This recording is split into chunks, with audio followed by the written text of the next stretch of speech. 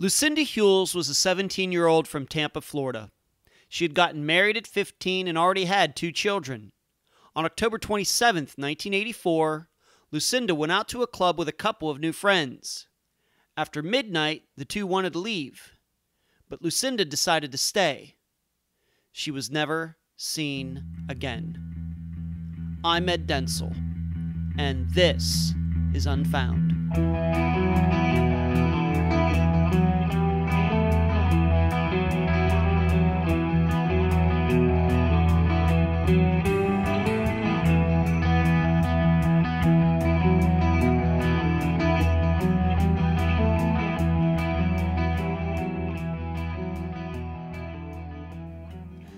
Do you remember the first time you discovered something wasn't real? I think for many of us, that time would be when we discovered, or were told, that Santa Claus is really just a parent at 1 a.m. on December 25th. Then, maybe if we think about it harder, we think of Mark McGwire's home runs. They weren't real. Steroids. Lance Armstrong won the Tour de France 7 times. Not real. He was using HGH or whatever it was. Milli Vanilli. Nope, they didn't sing those songs that to this day are still catchy. They lip-synced them. Rob and Fab were only out there because they looked good. And there are many well-known instances like these. And for some of you, you probably have personal stories like this as well. And we all remember how we felt when we found out. We felt foolish, sad, angry, disappointed.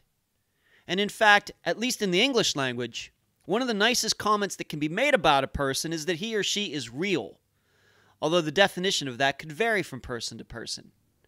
I mean, the well-known CD by Faith No More, it's not called The Fake Thing, it's called The Real Thing, the one with Epic on it. Well, imagine if you're an 8-year-old girl, and your mother vanished when you were 6 months old, so you truly never got to know her.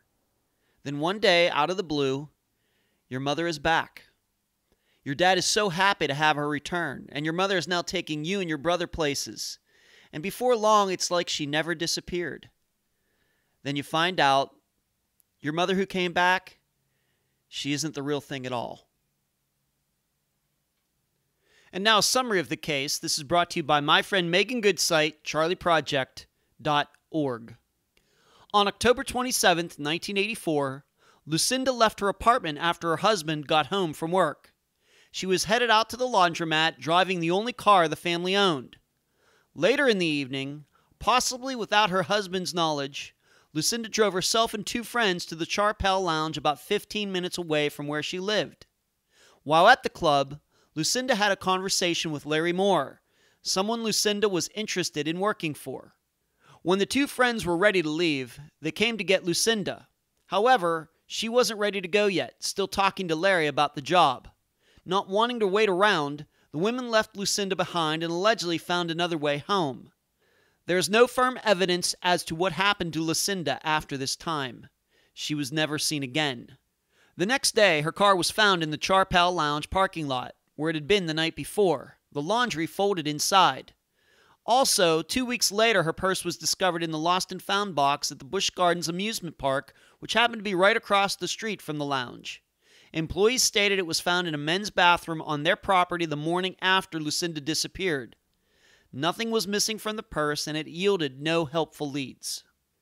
The Charpel Lounge, then and now, is a shady establishment and was once portrayed in the film Goodfellas as a place where a man was abducted, then taken to the Tampa Zoo to be fed to the lions. Multiple suspects, including a serial killer, have been looked at in regards to Lucinda's disappearance, but the case remains cold. The interview for this episode is with Lucinda's daughter, Deanna Riley. And I need to give a shout out to the site crimeblogger1983.blogspot.com for making this interview possible. Unfound News. The first Unfound book is in the hands of the test readers right now, and so far the responses have been very positive. In fact, one quote is, "2 very enthusiastic thumbs up on your new book, Unfound, the Season 1 Cases, Volume 1. So there you go. Don't just take it from me. I hope to have it out by October 20th, but when you're a one-man show like I am, sometimes things take longer than usual. When it's posted on Amazon, The ebook will be $1.99 to pre-order and $2.99 once it's out. Also, the Unfound Podcast website is now open.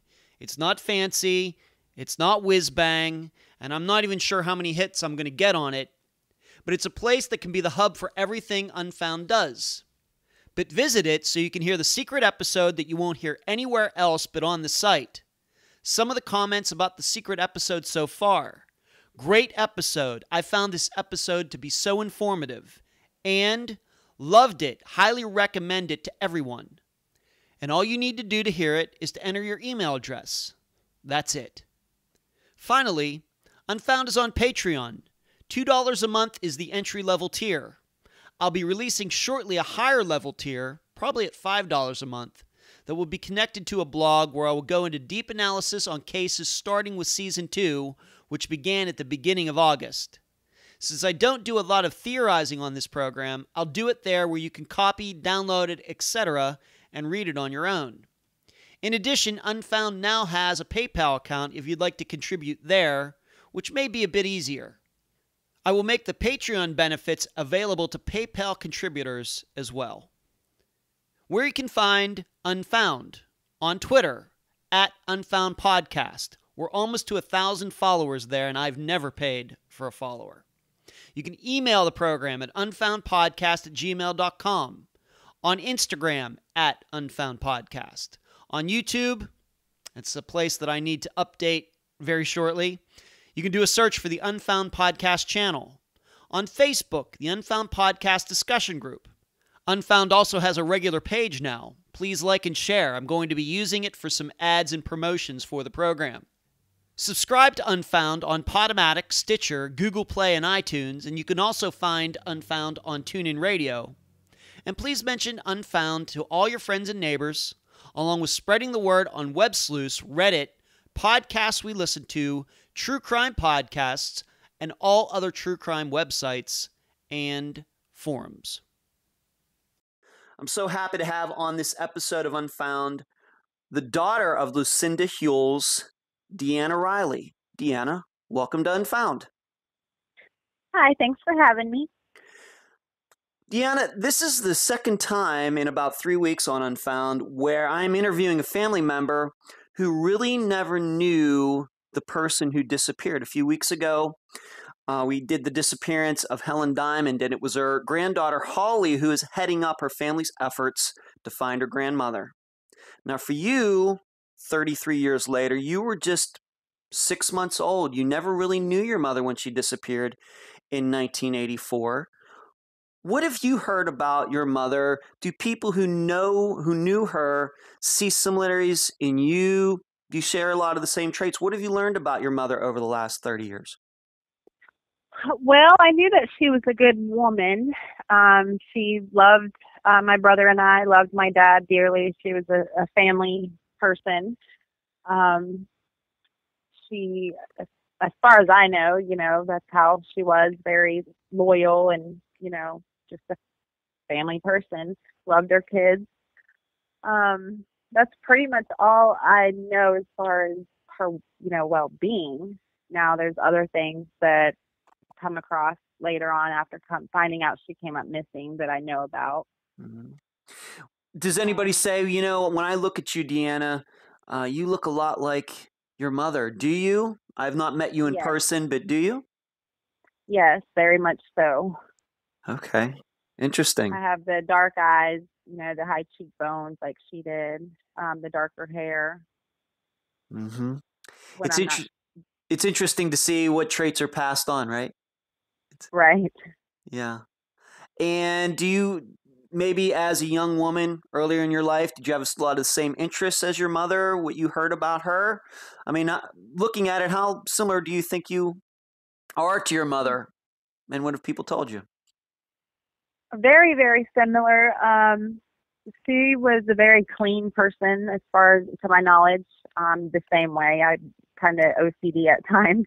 Mm-hmm. And she was like that. Even growing up a little bit in my teenage years, I started being a bit wild on the wild side, and that's exactly how she was up to the day she came up missing. So I have those traits as well, even today, the age I am now, I get very bored with things very easily, and she was exactly like that. So definitely have a lot of traits that Yeah. follow behind her. And what about your brother? Is he similar to her as well? We didn't talk too much about him in our previous conversation. Maybe if you could speak for him for just a minute, what would you say? Yeah, he has some traits as far as I know, but I really don't know her, so I don't know as much as I know myself from hearing, things how she was that kind of resemble me more. Mm. But I don't know, I feel like he takes more after my dad than my mom, in a sense. Okay. But there are some things, the way, of her thinking, being spiritual and things like that, my brother picks up a lot on, with that. So that would be something you probably would know more with speaking with him, because he asks questions more for himself as I do mine. So And your mother, when she disappeared, she was only 17, but she was already married. She had a couple kids. How did your mother and father meet? I believe they met in the Lamplighter. Um, it was a mobile home park.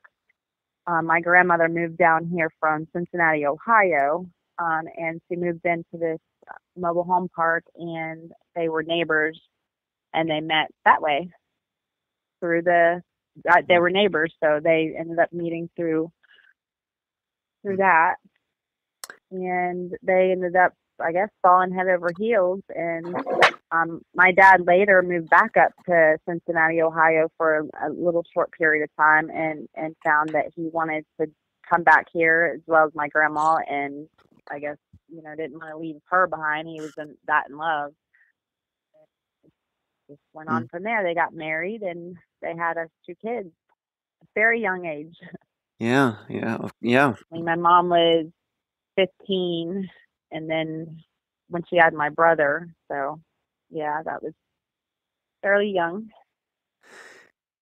Now we come up to 1984, and you were born in 84 or 83, if I may ask. I was born in March of '84, so I And was so right at 6 months old.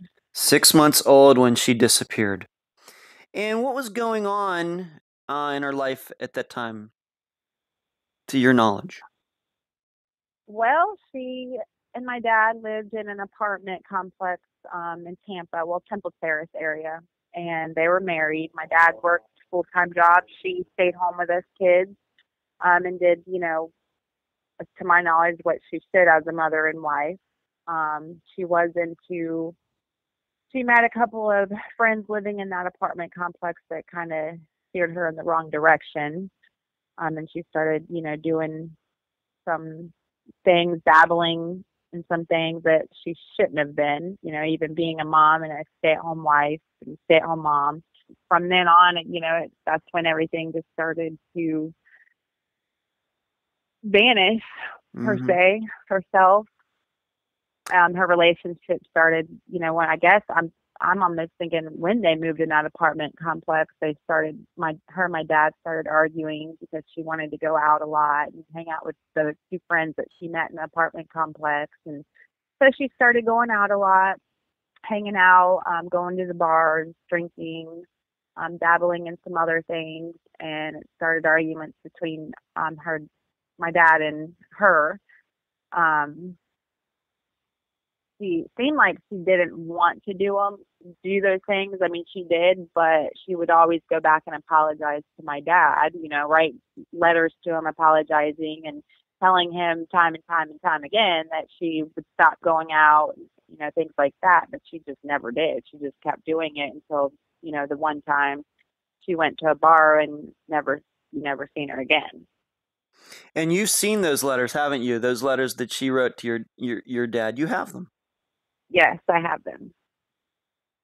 So this was not what happened this particular evening of your mother going out. And I know that people in general may read about your mother's disappearance and they may think, oh, well, it's obvious this happened. And that's really not the case. Um, that I think that we can say that regarding your father, this was not the first time that she had gone out and done this, and she had, like you said, been a very apologetic about it after the fact. Right. Okay. Yes, it wasn't the first time. Yeah, she was going out quite a bit. Mm. And we do have to remember that she was 17. Right. And you were 17 at one time, and I was 17, and we know how those years can be. And then you add two children on top of it. It's not easy. Nope. It's not easy. That's what. Yeah, that's exactly. I think she wanted that home life with the family life with my dad and us two kids, very much so. But she also started so young that I don't think she fully got her teenagers out of her system. She didn't get to go hang out. She didn't get to as they say, party stage at that age, and before she just settled so quickly. So it was not a surprise then that she was said she was going to go out and do laundry, and she did do laundry, but then on top of that she went out with her friends as well. Not something that maybe at that point was unusual. Right. Okay. So what do we know? What do you know about that day, October 27th, 1984? What have you found out about it over the years, and what did your dad tell you about it? Any police reports, anything like that? What'd you find out? Um, well, I know that she was at home with my brother and I. It was just before my brother's second birthday. She was actually in the mix of planning that birthday party. Just 2 weeks, 2 weeks later, November 7th would have been his second birthday party that she was planning. So she was planning that. She was at home with us two kids that very day. She went to go do laundry. Then two of her friends that she did meet in that apartment complex asked her if she wanted to go to a bar, to my knowledge. And then so, as far as I know, she came back to the apartment and changed after she did laundry. I don't know. I mean, there's so many different scenarios to that, though. I don't know Mm. which one is true, but she came back to the house and did change, and she even cooked dinner for my dad. He got home, took over me and the kids, and she went out to the bar, hung out with her friends all night, and then the two friends she went with were leaving. And as they were leaving, my mom was standing in the parking lot talking to a black male about a uh, company he worked for, a maid service, and I guess she was interested in being employed by him. So, Who are these two friends? What are their names, and what can you tell the listeners about them?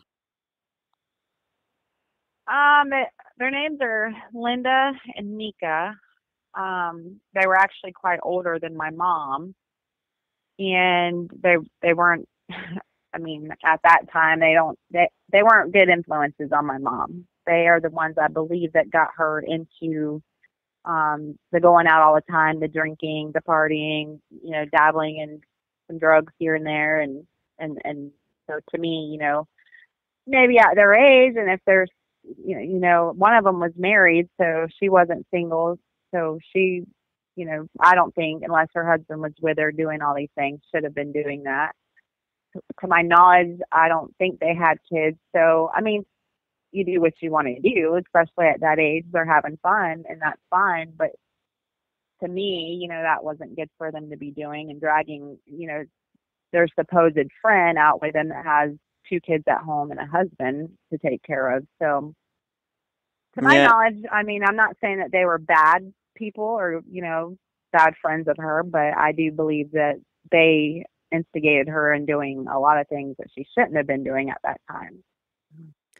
and at least one of these women, Nika, had some run-ins with the law at one time, maybe before she ever met your mother, and definitely after your mother disappeared. Yeah, she has a pretty long rap sheet from over the years from that time and now. And most of them are drugs and DUIs, things like that. So even up until this day, things haven't changed with her. by no means. And possibly at the time in 1984, at least one of these women might have been dabbling in some prostitution as well.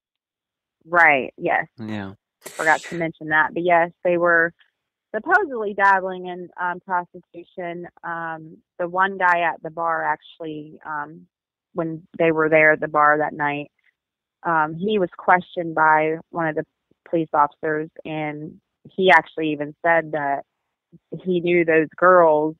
You know, I guess they came into the bar frequently, and they seemed to be prostitutes. And they said about my mom that she don't even look like the type of girl that should be hanging out with those two girls. She looked more of a, more of an innocent type of a girl compared to those two. Yeah. I mean, she was 17, and these women, I think, were at least, 10 years older than she was, probably? Maybe? Yes. And if the man had lived a little harder life than your mother had to this point, so it's no wonder somebody would say that. Right. Right. And what is this place? Where did your mother go with Linda and Nika that night? It was a bar in Tampa. It was called Sharpell's. Actually, still is called Sharpell's Lounge. Hole in the wall place. It was actually owned by the mob back then, and I believe it still is over the years, just generation after generation. But yeah, it was just a hole in the wall. A lot of activity there. People selling drugs. They actually just did a big, huge drug bust there 2 years ago. So it hasn't changed. Right here in Tampa. Worse. Right here in Tampa, yes. Where you and I kind of live. I don't technically live in Tampa, neither do you, but we're on the outskirts, right here in Tampa. Right. Right. And was this a place that, to your knowledge, your mother had gone before? Or was this the first time there for her? Do you know? I'm not actually a question. I don't know. Okay. I believe she had been going there before with those two, but I'm really not sure if they were just going to other bars or if that was the main one they went to. I'm not sure about that. Okay. And how far is this place away from where you and your brother and your parents were living at the time? How far? I would say about 15 minutes. Give or take about 15 minutes away. Okay, so in city traffic, maybe 5 miles. Definitely a distance that you'd probably have to drive, and it does sound like she drove there last night, and I guess maybe drove Linda and Nika there. Maybe they all went there together. Yeah. Do you know? That's what it seems like. Yeah, that's what it seems like, because she did come home from the laundromat and change clothes, to my knowledge, from what the police reports say, even what my dad said. Not to mention she had to, come home because she had us kids, and, my dad was the only one when he got off work that could be there to watch us if she went out. So she came home, took dinner, changed clothes, and then drove up to the bar. Mm-hmm. And I'm guessing that I don't think they took the same vehicle, because whenever they were leaving the bar, they asked my mom if she was ready, and she wasn't. So they found their way away from the bar, leaving that bar without my mom. So my guess, they didn't take the same vehicle, but they did go up at the same time. That's a good point. I was going to ask you about that. Yeah, true. The listeners should know that the Sharpell Lounge is essentially right across the street, and I've not been over in that area since I moved to Tampa, but I looked at it on a Google map. It is right across the street from Busch Gardens. Right across the street. Yes. And this is probably interesting to the listeners, and I put this out on social media, that this Sharpell Lounge it's not mentioned, but is actually one of those bars that is mentioned in the film Goodfellas, where they go down there and they take a guy that they need to get money from, like they want to take him to the Tampa Zoo and feed him to the lion. Well, they find him at a lounge, and this is the lounge. Yes. And so when you said earlier that it's run by the mob, you weren't kidding. Right. Yeah, it was one of the bars that, to my knowledge, was that they were talking about in that movie, and because one of the owner of Sharpelle's owed, or no, the other bar down the street owed the owner at Sharpelle's money, and the guy came from New York and said, you know, you need to pay up my cousin Vinny or whatever his name is, or I'm going to feed you to the lions. So yeah, something along those lines, anyway. Yeah, it's one of the few scenes in Goodfellas that doesn't take place in New York.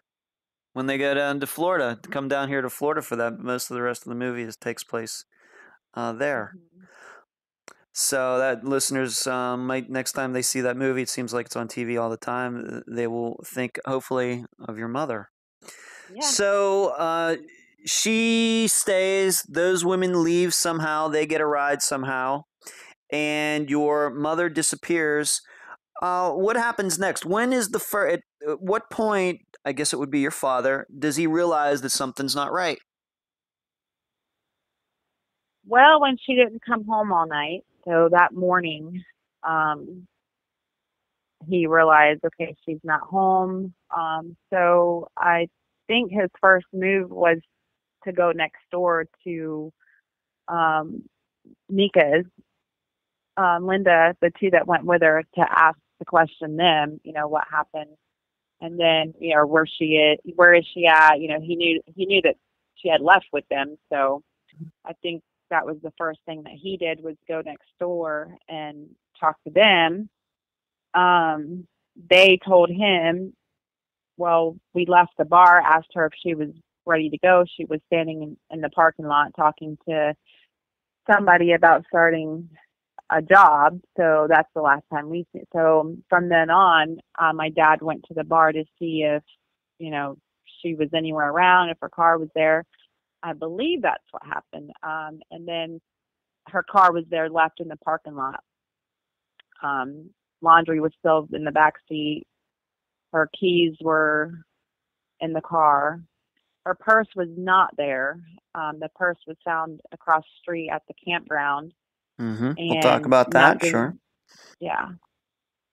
So yeah, the purse was in the campground, and nothing was missing out of it. She still had the change in there. I'm guessing, you know, that's what she did laundry with, and she had her marriage license in there. So everything seemed to be, you know, in there, but the purse was found by the man's bathroom of the campground. So a janitor actually found it and turned it into the lost and found. So yeah, her car was left at the Sharpelle's parking lot, and then her purse was found near the man's bathroom, the campground across the street. And when you say across the street, Busch Gardens across the street, how many feet would you say? It's very close. Very close. Yeah, very. I'm not good with mm-hmm. that, but was I mean, farther than a football field, but not much. Yeah, that sounds about right. I mean, I know that is a 4-lane at the time. Actually, it could have been actually 2-lane, but now I know it's a 4-lane. So right across that literally is the campground. If you just crossed over the street. Mm-hmm. So. And nothing unusual about the car. Doesn't look like she got in it and maybe somebody abducted her. Car's just sitting there, as just like she'd parked it there the night before. Yeah, to my knowledge, there was nothing, you know, out of the ordinary. It was just sitting there like she had parked it and left it. Or, left it. I don't know. Now, you mentioned the purse. It was technically found actually the same day that your mother disappeared, but you didn't find out about that, or your dad didn't find out about that for a couple weeks. Why was that? What happened there exactly? Well, I guess nobody had found it until the janitor found it and turned it into the lost and found. And then I believe the police was called and they took it in for evidence and then informed my dad that it was found. So although it was technically found that day, you didn't realize that it was they didn't realize it was over at Busch Gardens for 2 weeks because it was sitting there in the lost and found, and somebody suddenly realized, oh, wait a minute, this is the purse of that woman that disappeared right across the street a couple weeks ago. Right. Okay. I believe so. Okay, so just trying to establish that the purse was, although it wasn't known to your father for a couple weeks, it was technically discovered It was not found. Yes. not long after your mother disappeared. Not Right. long, not long, maybe within 12 hours of Linda and Nika seeing her outside. That's all we're trying to establish. Yes. And Yes. maybe we could go over again what was in her purse and in your feeling, was there anything missing from it? Was there any money in it? What do you anything like that? Everything seemed to be in place. She had, I mean, I don't obviously know exactly what was in her purse, and I don't even think my dad would have known, but everything seemed to be in place. She had change in there from, just change. I know she did our clothes at the laundromat, so I'm guessing that's why she had loose change. She had her marriage certificate. Why she was carrying that around with her, I have no idea, Mm. but she did have that in there. She had her ID. Um, and I believe she had her, um, I think it was an insurance card or a dental card, something like that in there as well. So everything seemed to be in place. Okay, and it was found in the men's restroom. It was like sitting under a bench in there or something like that. Yeah, well, I believe it was. I don't. I don't think it was actually in the men's restroom, but yeah, there was a bench right there next to the men's bathroom, and that's where it was found. Was Larry Moore, who is the guy that was talking to your mother last night, at least according to Linda and Nika, was he questioned about that night? What did he have to say? Was he thinking about hiring her for this business that he had? And what kind of business was he in? Yeah, Larry Moore was the guy she was speaking with. When Linda and Nika, as they say, whenever they left the bar, she was standing there speaking with him, Larry Moore. He owned a maid service company, a cleaning service, and I guess he had offered my mom a job, so that was what they were talking about in the parking lot. When to start or if she has any experience, things like that. To my knowledge, he also owned a cleaning service, and I believe a sign company. So it seemed like he had a couple different businesses. They did question him. They pulled him over, him and another guy. They pulled over. They um, had a weapon in their car with several rounds. Some of them laying on the floorboard that go to that weapon. But they were questioned. They said that whenever they last seen my mom, they were inside the bar. Hmm. So that seemed odd to me because her two friends, Linda and Nika, said that last they seen her, she was outside the bar talking to him. Well, his police report that I have on file says that he said that he was inside the bar when he seen my mom leave. So that was odd, and so that's what they told the police. The police asked if they would do a lie detector test. They didn't deny that. They said they would. As far as my knowledge, they didn't take a lie detector test, polygraph. I'm not sure because I've never seen it in my reports. I've never seen or heard anybody talk about it. So, And it should be established that you do have a lot of paperwork regarding your mother's disappearance. You've gotten a lot of it. yes, I have stacks and stacks of reports. I mean, all kinds of different reports. Some could be bogus, some, could be true. That's what I'm trying to figure out now, because Yeah. Sure, but what in if, none of that does it say that Larry Moore or this other guy that was with him that night that they took a polygraph test, and it surely does not say whether they passed it or not. right. None of that says Okay. anywhere in there. I've even asked my dad over the years, and he has no idea if whatever came out of that, if they ended up taking one or Mm. not. But they did get taken into the police station. I know that I even have their mugshots, but it's so blacked out. You can see their profile, but you can't see nothing else. It's so blacked up. I don't know if it's from, just back then the cameras were older or just making copies. I'm not sure, but they did get taken in and questioned and everything. So and that was it. That was the last of them. I think more should have, came out of that because her two friends were saying that she was last seen with him. So I think that maybe they should have did a polygraph test or, let us know if they took one or not, Of the course. outcome of it. Sure. Sure. And what's noteworthy is you mentioned that they got pulled over by police.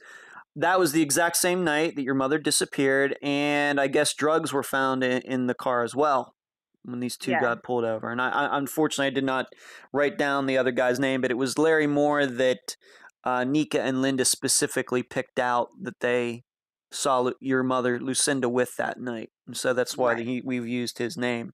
Okay. Yeah. What else have you learned about Larry Moore over the years? Anything suspicious? Has he had any other run-ins with the law? Once again, to your knowledge, any No, ideas? I haven't, to my knowledge, no. I've tried to research him a few times. He's not really, even as of a couple of weeks ago, I tried to pull him up and nothing's even showing up. I mean, there's a couple of obituaries that are showing up, but I don't even know if those actually, because they're not saying, exactly, they're saying his name, but there's so many different ones. So I don't know if one of them's him or not. So Yeah. I don't, but I know he would be pretty old to this day, so he might be deceased. But over the years, no, I don't.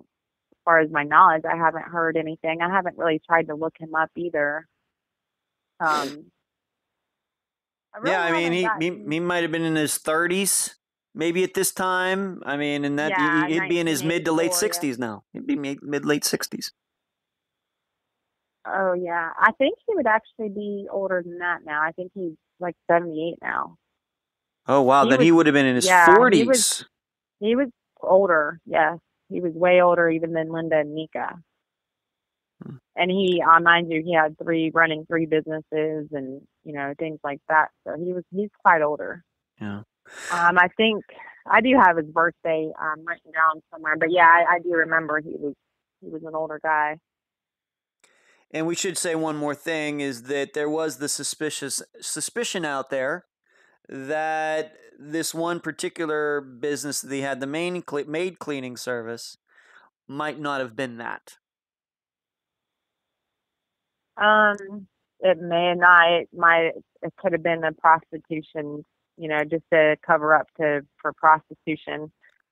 I heard that. I don't know how much of that is true, but Right. yes, there's some things that I've heard over the years, or something I read even in the prostitute.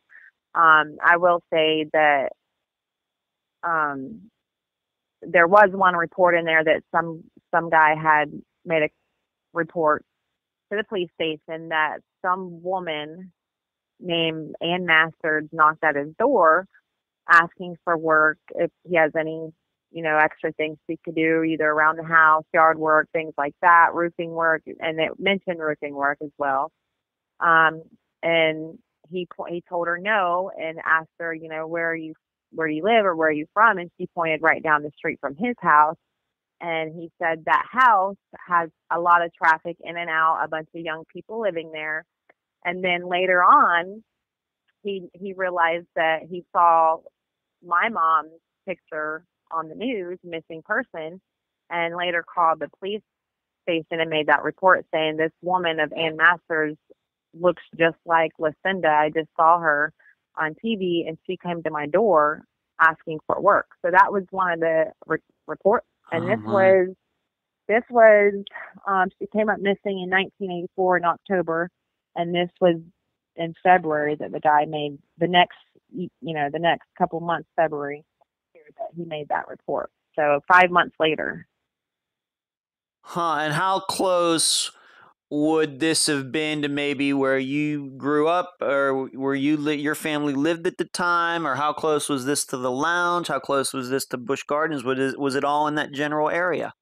It was in the general area. I'm not sure exactly where, but I know the city was Tampa. So I do have the name of the street and address, but I don't know exactly where it was located. I Google it years and years and years ago, but I don't know how far from where we lived at the time or the bar. But I do know it's in the general area from where she came up missing. Okay. To your knowledge, did Larry Moore happen to live in that area, or did he live closer to the lounge? Is it possible that that place that this guy was made this report on, could that have been Larry Moore's place? Is it possible? It's very possible. I know Larry did live in the general area too.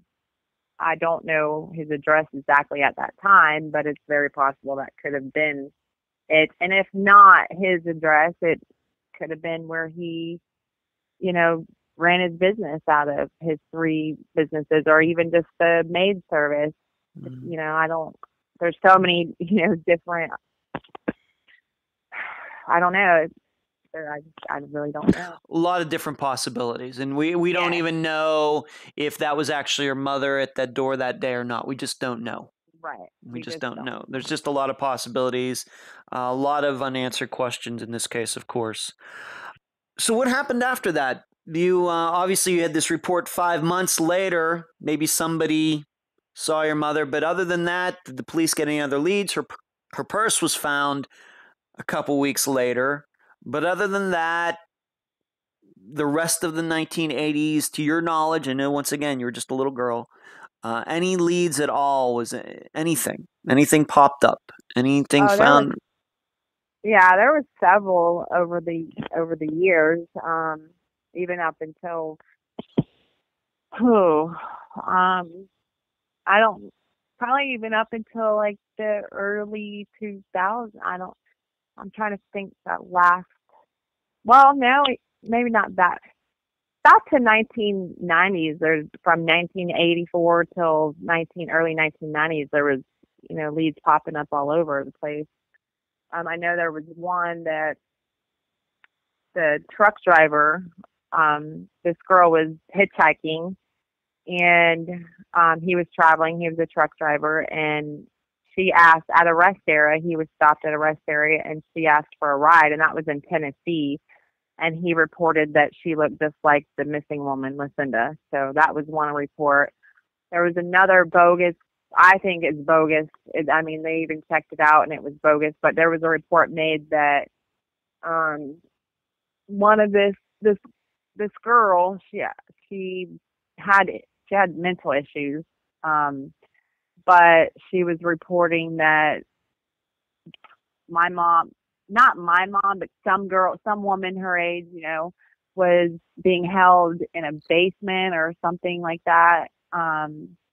But then she later admitted that it wasn't true. So there was a bunch of different, but there was a report saying that the girl looked just like my mom, and that was in another state as well. So I don't know, but that they ended up finding that the girl had mental issues, and I don't know. They came to a dead end on that one too, but nothing really, any leads that really moved the case forward at all, except for the purse being found and possibly this other guy in the Tampa area who might have seen your mother came up to his door. Just not a lot of leads that went anywhere. Yep, they never. Okay. I got quite a few reports and people saying that they've seen her here and there, but they never went anywhere. They were all investigated and nothing came out of them. Okay. Let's move up to 1992. It's 8 years later, and the listeners are going to find out very shortly. This is a very bizarre, not just for this case, but for any sort of disappearance case. What happened in 1992? Well, I was 8 years old at that time. My brother was almost 10. Well, he was 10. I don't know how it is now. We were young. We were 8 and 10 years old, and we lived with my granny at the time in Lakeland. My dad, my brother, and I lived with her.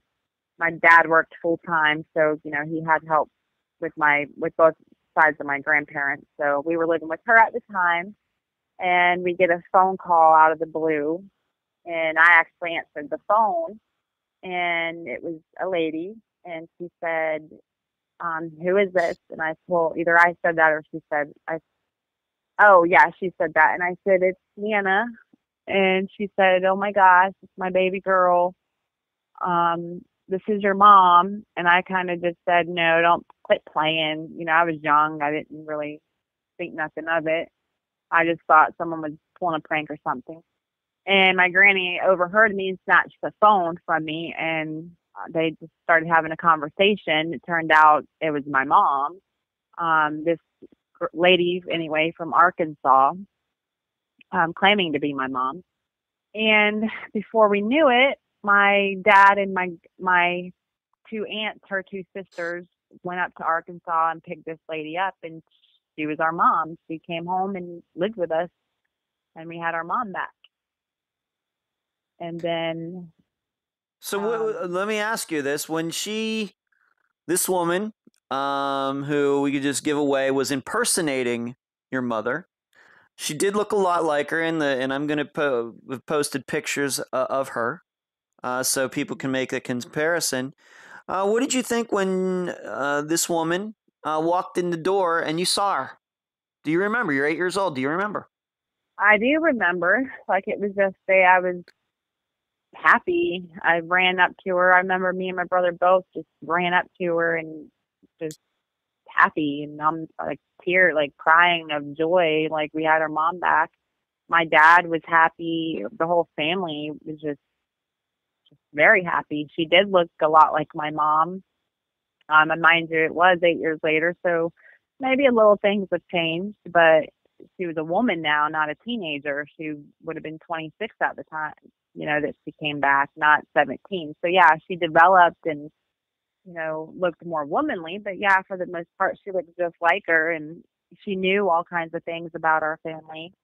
She knew which sister was which. Whenever they went up to Arkansas, oh, she went to, oh, so much. And she went to my Aunt B, which is her name's Brenda. So she knew everybody. So yeah, we thought it was her, and we were happy. Was there any suspicion at the time expressed by anybody in your family that this woman wasn't who she said she was? Not to my. I mean, it's hard to remember, and mind you, too, they didn't share a lot with us kids. We were so young, so even if there was a suspicion at that time, they didn't share it with us. But as far as I know, everybody was happy. She was home. There is one person that had a suspicion, which was her best friend Candy at the time. In 1984, her and my dad were best friends with Candy, and she saw her actually. My mom, I guess, noticed her in a grocery store and noticed it was her somehow. I don't know if she just saw pictures or how she knew it was Candy, but she knew it was her friend. But Candy didn't think it was her. She thought there was something odd, something just wasn't right, but she never mentioned anything to the family. She just things she saw us so happy. My dad was so happy again, and she didn't know for a fact that it wasn't her. So she just kind of kept that to herself to avoid, any confrontation or anybody getting hurt. And she was just going to let it play out and see how everything went. But she's the only one, to my knowledge, that, thought immediately that something wasn't right. And what kind of mother was she for that time that she was in your house? This woman's name is Amanda. How did she treat you? Very good. Very good. From what I can remember, I mean, we went to a mother-daughter banquet at the church together. She helped my granny, her mom, make a dress for us to go to the mother, because my granny made dresses and stuff back then. So she made dresses with my granny. That's what we wore to the mother-daughter banquet. She was she was good. She was a mom. She seemed like a good one at that. She was very attentive to my dad. She bought him cards all the time. Very, you know, intimate with him. Um, just seemed like a good person. She brought a cat with her. Like she had, I guess she owned this cat at the time named Gizmo. She brought that with her, and like like it was no big deal. It's like her pet, and it ended up being our pet till years later after she vanished again. And during this time that she was your mother and your dad thought that she was his wife, did any of those old friends ever come around? Those people who were around when she disappeared in 1984? Did Nika or Linda, Larry Moore, any of these people who might have been around your mother that night that she disappeared, did they ever come around to say, hey, you're back, what happened? Any of them ever? Any call, any letters, anything? No, not at all. Not one of them. I mean, and it was broadcasted on the news on, missing woman after 8 years returns home to her family. I mean, so they had to have known she came back. So yeah, not one of them called and said, "Oh, how are you? What happened?" Nothing like that. Not one of them. The only one was Candy, which was my mom and dad's best friend, for years. She's the only one that was around. That seemed like she even, that she cared, but not one of the two that were at the apartment complex or Larry. No. So how long did this go on, Deanna? How long did this her pretending to be your mother went on? And was it somebody, was it you, was it your dad who finally maybe kind of figured it out, or did somebody come in from the outside and just show up one day and said, you know what, this isn't, she isn't who she said she is? She was, well, I thought in my head, because I'm young, like I said, my family, they weren't going to share a lot with us because we were so young. So I was, in my head, I'm thinking she was always there for right up to a year, but she was there, but she wasn't there. But they just kept telling us, she's visiting friends, things like that. But she was there before anybody for 4 to 6 months. I would something like that. And then her aunt and uncle, there was a male and female that came down from Arkansas to the police station and said that the missing woman, Lucinda Huels, that just returned back to her family is not who she said she is. She's our 17-year-old runaway niece, and we're here to pick her up. So they picked her up, or, actually didn't pick her up right away. They contacted my dad, of course, and they went to the police station and just started questioning her, and she admitted to what she did, I believe. But before all that, I don't think she did admit, because no, she didn't admit. Her aunt and uncle were there.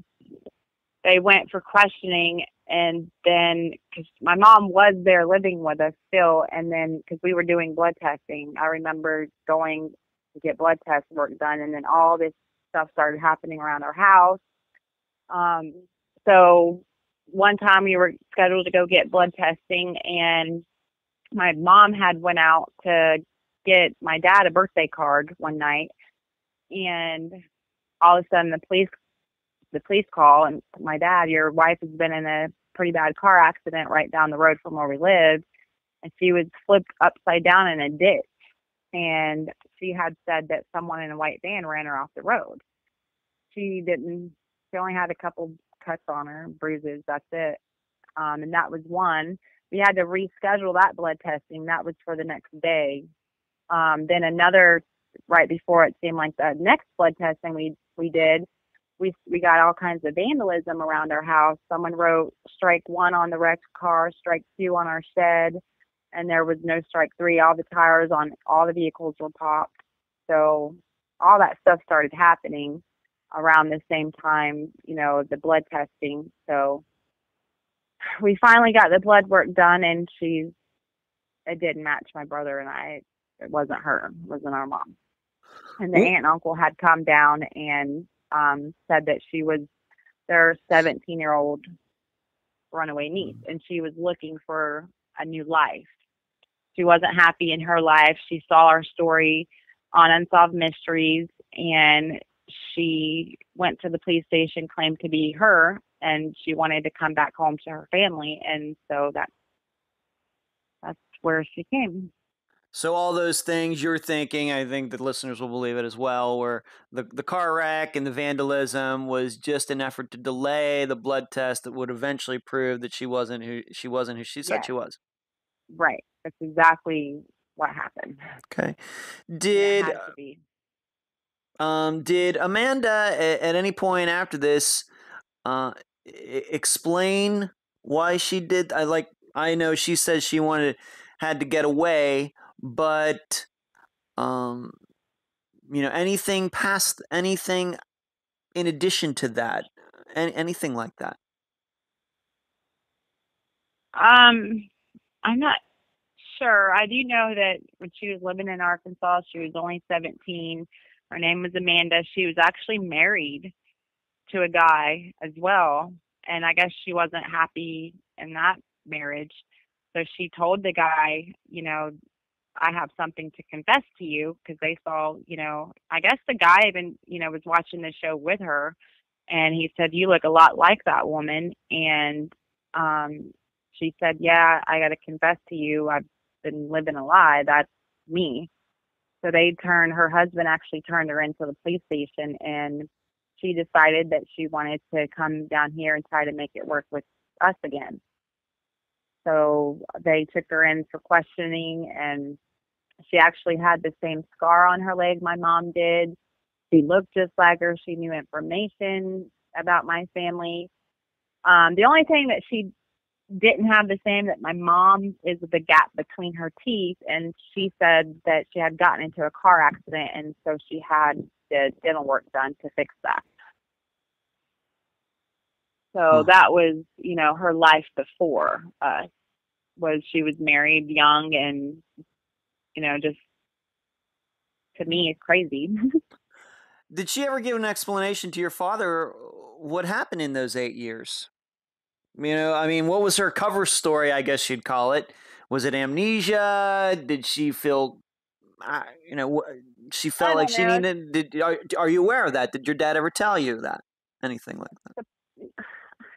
Yeah, but as far as I know, and he vaguely told me. He really didn't tell me, because, I mean, he told me, but I also read reports. But supposedly she, just was young. She ran away, and she just wanted a new life, because she was young with us at the time, and felt like she didn't get to live before she settled so quickly, with us kids and being married. So supposedly she said she just ran away from us and started a whole new life, and Hmm. and that was the reasoning, as far as I know. How was that for you?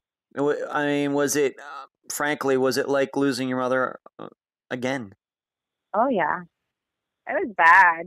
I remember coming home from school one day, and like I said, my mom, you know, she was there again, but the last few months she just wasn't there with us, and they kept telling us, she's fine. She's just visiting some friends she hasn't seen in a while, and she's fine. So they weren't telling us right away, but we kind of knew something wasn't right, because just wasn't there the last couple months anymore. And so finally, one day, they just me and my brother got home from school, and my dad was off work. My whole family was sitting around the kitchen table, and they looked sad. And I remember my brother jumping on my granny's lap. I got on my dad's lap, and they just kind of broke it to us and said that she wasn't our mom. And I just remember crying and saying that's not true. And my brother, getting upset, and everybody just, it was sad. It was a sad day. My dad, after that, wasn't the same. He was depressed all the time. And up until the day he passed away, he wasn't the same anymore. Didn't want to talk about it. No, he didn't. Yeah, it didn't seem like it. I think he was trying to get over it, but never did. I think he just took it to the grave with him, to be honest. After Amanda, I guess, went back to Arkansas, did your dad ever get married again or anything? Never. He never moved on. And he was a good man, and worked worked hard. He was a good father. He owned his own business. He did good for himself, and he just never moved on. And he's not with us anymore, is he? No, he passed away. He had a severe stroke. Actually, Sunday will be 7 years. He'll This be co- gone. this episode will be coming out on October 13th, 2017. So October 15th will be 7 years since he passed away. Yes. Okay. Since Amanda went back to Arkansas, ever hear anything from her? She ever send you an apology? And as for any of these other people that are kind of connected to your mother's disappearance, Linda, Nika, Larry Moore, ever hear from any of them in the last so many years? Yeah. Amanda, we did a news story last year around this time. Actually, we did for Fox 13, the local news station here in Tampa. They did a episode with us for on the news, and the reporter actually found Amanda and asked her if she would do an interview, that we were doing a story about what happened, and she denied it. But we were able to talk to her on Facebook. So yeah, she's actually on my Facebook to this day, and we communicate. She said she still has a couple things that my mom, I believe one thing is a bracelet that my mom had made, back then. She has a couple pictures, and she wants to send them to us, the mail. She also said she had a couple things she wanted to share with us, and my brother and I. We just haven't been able to coordinate a good time. We're all together to talk about it. So. But this would be the first time that you communicated with her since 1992, 1993. First time, like 20 some years. First time. And we should make clear on something, just to state this for record. You do not believe that Amanda or anybody connected to her had anything to do with your mother's disappearance, just to be clear. No. I mean, I know Amanda for sure is not her. Even, now looking at her Facebook, she has a lot of family pictures when she was younger. And so I do know that she's definitely not her now. If per se my mom's still alive somewhere out there, would she have known her? Somehow did they run into each other, and maybe that, maybe that's how she knew all the information she knew about my family when she came in to, be a imposter. Maybe she found, I don't know. I don't know. I have no clue, but is she her? No, she's definitely not her. And maybe we kind of glossed over this when we talked about Amanda coming into your life in 1992, although your perception was that she was into her 20s, maybe your dad's, the other family members. She was only the same age your mother was when she disappeared in 1984, which was coincidentally 17. Yes. She was 17, yeah, when she arrived here as my mom, and my mom would have been 26 at the time. And my mom also was 17 when she disappeared, yes. And so back in 1984, Amanda would have only been 9 years old or something at the time that your mother disappeared. So once again, it's a little hard to comprehend, but you may have been right. Maybe in that time there was some interaction, and I suppose that's something that you could ask Amanda about if you ever get the opportunity to do that again. But I'm sure some listeners are thinking, well, it's kind of strange to reconnect with somebody like that all these years later. Yeah, it was definitely, nerve-wracking. It was hard to even write her for the first time and even get out what I want to say clearly, because I didn't know how to approach it. Like, do I approach it angry, like mad at her for doing that to my family? Do I, just approach her in a nice way, forgiving way? I mean, even to this day, it's, people say, how can you be so like nice about it? Or, when you talk about her, it's not that I am, it's just that, you know, things happen. She was young, I'm a forgiving person. There are things that she has told me as to, why she did it. So I don't know. I just feel like, she had mental problems, but Yeah. But like you said, while she was there, she she was a obviously, good mother to you, even though she wasn't your yeah, mother. yeah, she didn't hurt us at all when she was here, and obviously it affected her too in some way, even after the fact, because she had a daughter, and she named her daughter Katrina Renee, which Katrina is the name of her sister and Renee is my middle name. So if you're going to name your daughter after that, somehow still affected in a way with us, or you feel bad. I don't know what her reasoning was behind that, but there's also, I want to still keep her, on Facebook, because I still want to find out things. I still have questions. I still have, things I want to talk to her about. And as she said, she wants to talk to things, about to us Sure. about things. So, Yeah. So just to be clear, Katrina is the name of your mother's sister, Katrina. yes, So that's So Amanda named her daughter Katrina, which is your mother's sister's name, and then Renee, which is your middle name. right. Mm-hmm. Okay. And that's another question I want to ask her. Why did she do that? Like, does she still feel emotionally attached to us in some way? Like that time that she was here, I feel like she really generally got close with us and fell in love with us as a family. Like, to me, she just seemed very sincere when she was here. Like, so maybe it just touched her life and she wanted to continue that through her daughter. I don't know.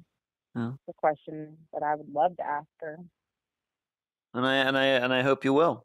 I'm not saying you have to tell me, or I mean, just for your own knowledge, you don't surely do not have to tell me what her answer is in all these other conversations that I hope you do have with her. I think that's very important.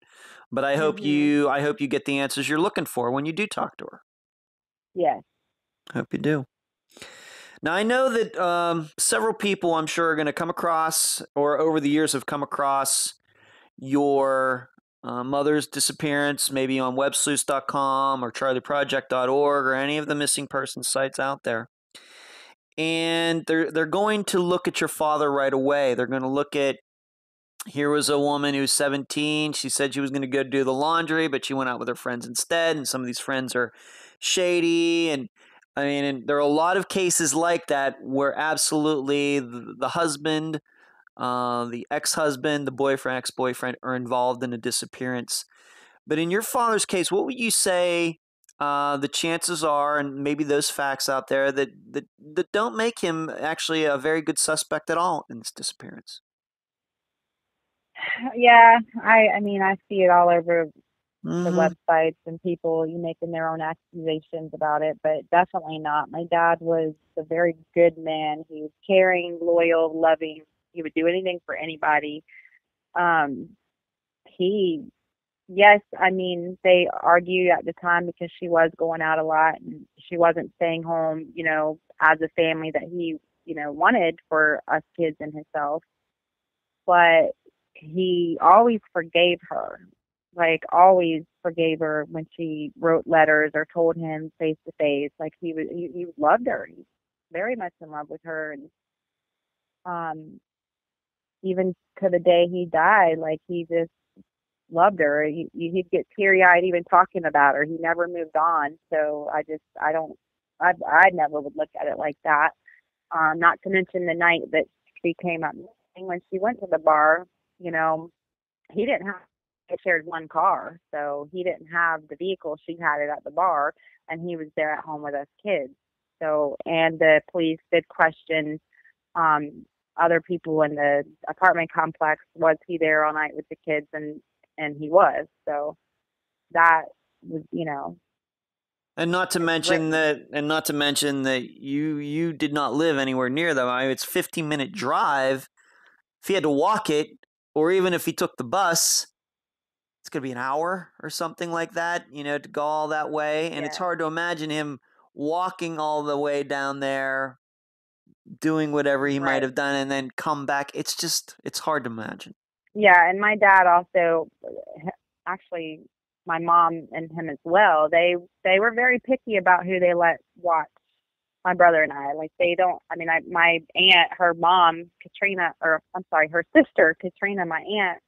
She always told me too that they were always picky about who they let watch us. So in order for my dad to even walk down there or drive somehow, he would have to leave us with somebody. And the only people would have been one of my grandparents or my aunt. So, and of course they didn't have us, he did. So, and they, would tell you that. So it may be that maybe your father was maybe a little disgusted with what your mother was doing, but really just nowhere in the area to do that. And there's nobody has ever said that your father ever borrowed somebody's car or anything like that. I mean, it's just not Nobody. nobody. Yeah, Okay, okay. no. You happen to believe, you can talk about this now, that you think that Linda and or Nika maybe know a little bit more about this disappearance than they've said. Nika, as we said earlier, has had a colorful criminal history since then for decades now. Have you been able to track her down and talk to her, or try to talk to Linda? Has she had run-ins with the law? What can you tell the listeners a little bit more about them and your suspicions, or any kind of ways you've tried to contact them? Well, Linda, I still haven't found. Still kind of working on that. Nika is in jail as we speak, as far as I know. I would love to contact her somehow, or even visit her at the jail.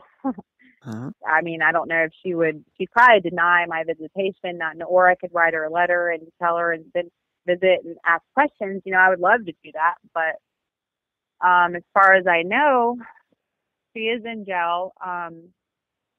Do I think they know something? Yes, part of me does, because and the police reports that I have from each one of them, they both say something different.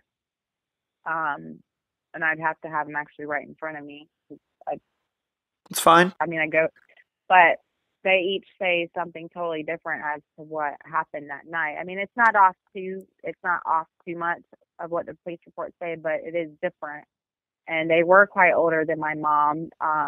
There are people that were witness from that night that said that they were into prostitution. Not to mention, 8 years later, when Amanda came and posed as my mom, they never, if they were her true friends, or if they, cared even just a little bit, they would have acknowledged that, okay, wow, she's back 8 years later. She's okay. Like, let's find out what happened. They didn't even do that. So either they're just carrying on with their lives, still drunk and prostitution and doing drugs. Apparently, she's still in jail. Nika is. So maybe that's the reason why they didn't care, because they're still living that lifestyle, or they know something and they didn't want to get involved. I don't know. What if, okay, my mom got murdered and they witnessed it, or they knew something more than what happened, and they knew that Amanda wasn't my mom, so that's why they didn't care to come and find out what happened. So I don't know. There's different possibilities. Yes, there are. And just to reiterate this, and I know you wouldn't personally know, being that you were only 6 months old, but after your mother disappeared, did your dad ever say anything, or anybody else in your family, old people who'd been old enough to know, did those two women ever come over to your apartment or anything, express condolences, express concern? Did they volunteer to go on a search, anything like that, to your knowledge? To my knowledge, no. And I've never even questioned that. So I'm really not sure. Yeah, my impression would be something like that would probably come up at least once or twice. I think that maybe that would have been mentioned to you that, well, you know what? A couple days after, maybe your dad would have said something to you or somebody else that, Yeah. you know what? Those two women that were with Lucinda that night, they did come over and they were very concerned. They sat here for an hour and we talked about what went on that night. You've never heard any Yeah. stories like that. No. And I No. also know too that, they didn't know my mom very long, and I even double checked that just the other day. I asked my aunt. They didn't know her. My mom only met them in that apartment complex when she moved there. So they didn't know each other that long. They just met in the apartment complex, and everything went downhill from there. One more question about all of them, then we're going to move on to something else. But to your knowledge, did Linda and Nika know Larry Moore? Before that night, were they friends as well, or were they complete strangers that night, or maybe they just knew him To my from knowledge, hanging? they knew him to my knowledge. I believe they did, yes. And I know actually her husband knew him. So yeah, they knew him. And Linda and her husband fought. Actually, they got into an argument that night at the bar. Um, and I remember reading somewhere in those reports that them two knew each other. So Okay, so Linda was married. Linda's husband was yeah, there that night. Linda. Linda's Yeah, husband was there that night as well. Interesting. yeah. Okay. Now, in some of the reading that I'm sure that some of the listeners are going to do, looking up your mother's case, there was a serial killer in the Tampa area. His name was Bobby Joe Long. Have you ever heard the police mention him? Anything that you know about that? Any possibility that he could have run into your mother that night? Either way, any feelings There's a about that? good there's a good possibility, and for a long time we, you know, thought of him as one of the possibilities as a suspect because back then he was Bobby DeLong was a rapist, a killer. He went around the whole Tampa Bay area doing so. So we definitely thought maybe he is one that got a hold of my mom. But then last year when we did the news um, the news story on the Fox 13 News, the reporter actually got a hold of him and reached out to him and asked him, was he involved in my mom's disappearance? Was she one of his victims? And he's still, incarcerated in prison. And he said, no, she was not one of my suspects, and I have changed since then. I'm so sorry for what happened to her, your family. I'm sorry that you guys are going through it. I mean, he was actually quite sincere. Do I have sympathy for him? No, because he did rape and kill a lot of females, so I don't have sympathy. But yeah, he did say, I'm sorry for what their family, talking to the reporter, is going through, but no, she was not one of my victims. So, I mean, I don't see him having anything to lose. He's in prison for life on death row. So if he would have admitted to it, it's not like he has anything to lose, what he's already on death row. So Yeah, sure. I do believe him in a way for that reason. I believe there was a book written about him as well, or that could have been Ted Bundy. But yeah, back in the '80s, he was pretty well known back then. He has quite a rap sheet, a list of murders that he convicted. So. Was he ever known to being in the area of the Charpel Lounge? Any story out there that he had ever gone there? To your I'm not to my no. I mean, I don't really know. I don't have a straight answer to that Okay, one. I'm just wondering if you ever lived in the area or anybody anytime had ever seen him. I'm just wondering where his hangouts were, and I'm also wondering, how he might have met these women, that he ended up killing. And I'm gonna probably have to do a little more research on that about him. Yeah, yeah. I mean, he was from the area, I'm assuming, but I mean, mean, this is questions that I'm even now asking myself. I should look up and find out those things. Okay. Something that's never even crossed my head to, research on. Because what if he did know, say he knew Larry at the time, or, what if he knew somebody in those crowds? You never know. But I think too, at the time, I'm wanting, I don't know if he was already arrested, or I don't know. I'm going to have to look all that up too, because I don't know if he. I mean, obviously, for us to think, or even the reporters to even think of him as a suspect, he wasn't arrested yet, unless he was I would agree with arrested that. and got back out. So I'm not really sure. I don't know. Yeah. Usually when they start breaking that stuff down, the police do, and finally catch, a serial killer, they usually work their way backwards, trying to figure out where he was at various times, try to connect him to other maybe unsolved Right. disappearances, unsolved murders. And it may be somewhere in there you may find that he might have been out of state at the time your mother disappeared. It Mhm. just don't know. And I'm sure there's going to be at least a few listeners who are going to look that up for themselves and probably get back to me on I that. do know that they did question him back then. They did question him, because that's in the report too. One of the reports, that they did question him and he denied it. So they looked at him in 1984 is what you're saying. Yes, there is. Okay. I do remember seeing that in the police report. And then here, just of last year, the reporter asked him as well, and he Okay. wrote a letter back to her saying that she was not one of his victims. Okay. So it's been 33 years, Deanna. You are a mother now. You're married. What's it been like for you? Um, oh, well, now I'm happy. Yeah, I'm happy. I have two beautiful kids. Life is good. But every day is still, a question in my head. My brother, my family's head, like we're still wanting closure. Um, it's still about my brother, he's got a lot of issues, anxiety, things like that, as do I, as do, a few other people in my family. And I don't know, and I don't blame that just on her, I just blame it on the whole situation. Like, even, okay, she came up missing in 1984, but then we regained our mother and lost her again, and we were lied to. I have problems with abandonment issues. Like, I'm scared I'm going to get left, even in relationships. I cling on to what I have so hard, because I feel like I've lost so much.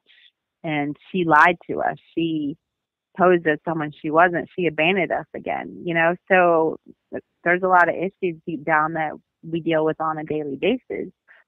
So yeah, it would be good to have closure. Even, I hate to say this, and I would hate to find her murdered or body somewhere, but it would still be a part of closure, And then we can still, yeah, and then we can still try to, at least we would have evidence. Maybe we would find out, who did it, or, and have closure that way.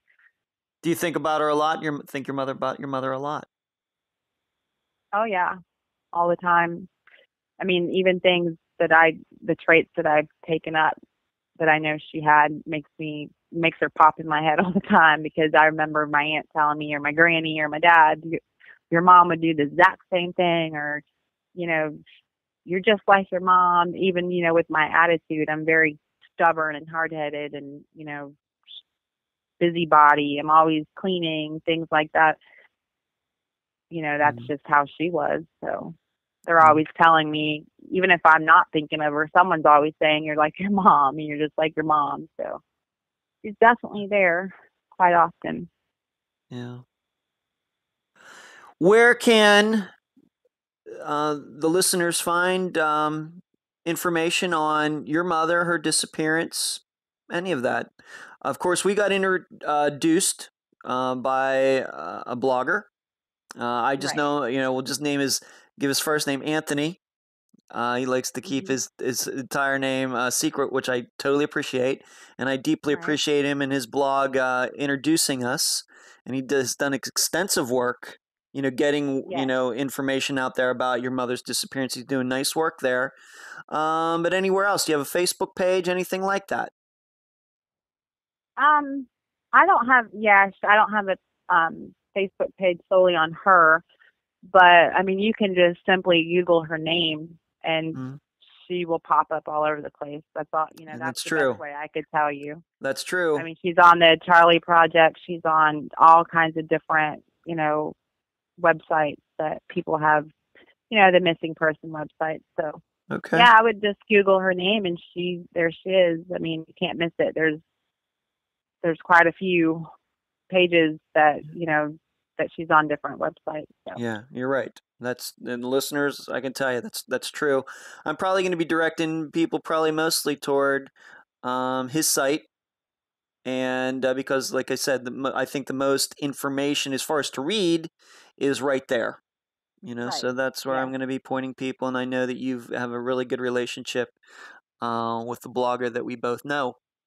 Yeah. Any last words, Deanna, before we conclude this interview? No, I just hope that if anybody hears this or has any information, to please contact somebody and don't ever be scared to. Don't ever think that you're gonna get someone in trouble or something, anything. Just don't ever hesitate if you have any information.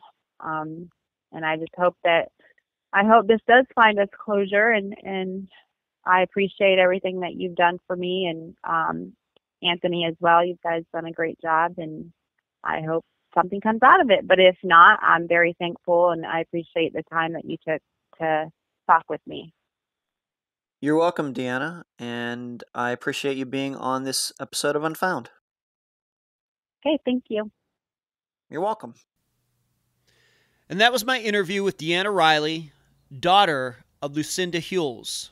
I thank her for appearing on the program. I also need to thank Anthony at crimeblogger1983.blogspot.com. If you remember, he was my guest for the Tammy Leppard episode. He's the one who put me in contact with Deanna. Please check out Anthony's site. He's doing great work there. Last week, with the disappearances of Laura Bible and Ashley Freeman, we encountered a very rare kind of case. People who disappear after a fire. Very rare.